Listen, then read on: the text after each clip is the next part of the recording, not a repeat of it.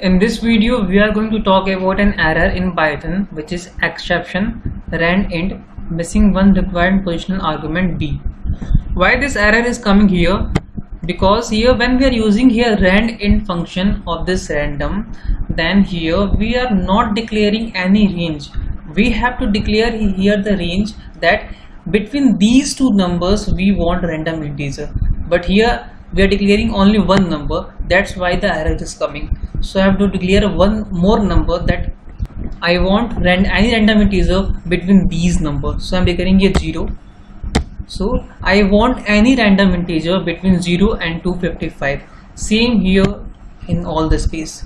After correcting it, just save it and run it once again.